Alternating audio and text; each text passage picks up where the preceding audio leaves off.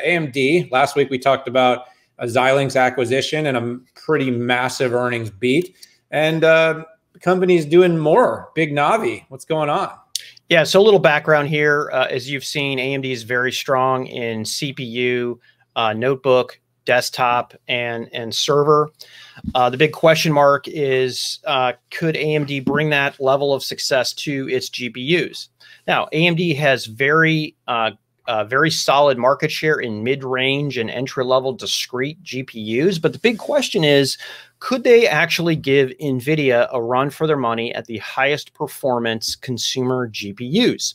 It's literally been 10 years since that was the case. Now, the Radeon 7 got close, but it had high bandwidth memory. It was very expensive and limited in the amount that they actually made. I think they were putting $200 bills in every one of them that they sold.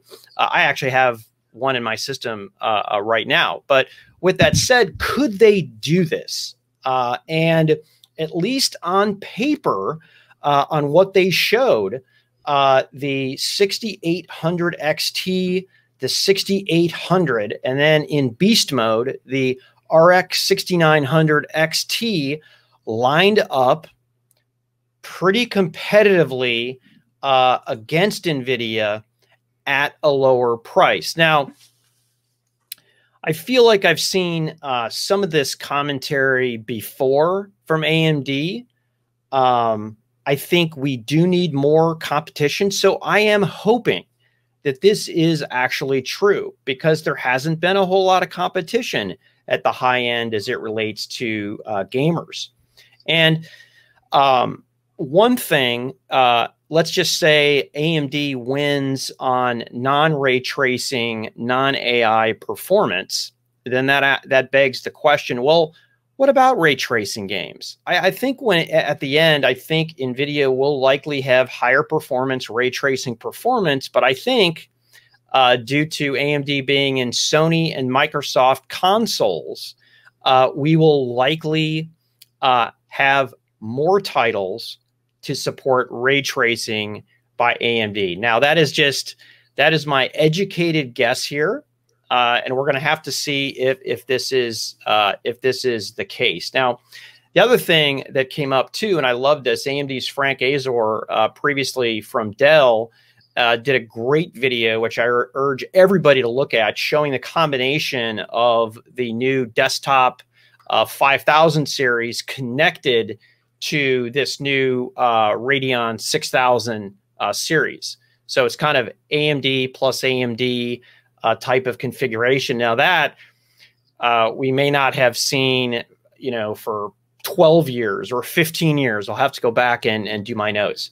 But my final question is, I'm wondering how this bodes for an improved data center portfolio using this 7 nanometer big Navi, because that's very important. And quite frankly, on the training side, NVIDIA has that all to themselves. And I think that has a lot to do with their valuation. Absolutely, Pat. You talked about oxygen, not a lot left here. So, I'm just going to throw that one back at you like a grenade. But in all serious, look, what I see here is competition. NVIDIA, as you just suggested, hasn't had a lot in this particular space. And so, Pat, I don't think we've done an AMD sort of NVIDIA, gaming GPU comparative 6.5 commentary in over a year. I mean, there used to be a lot of that kind of back and forth, and it seems like over the last year, NVIDIA's gained a lot of momentum here. So it's good to see AMD stepping in and continuing to put pressure, which I think will only continue to, develop better and better technologies that gamers are going to love.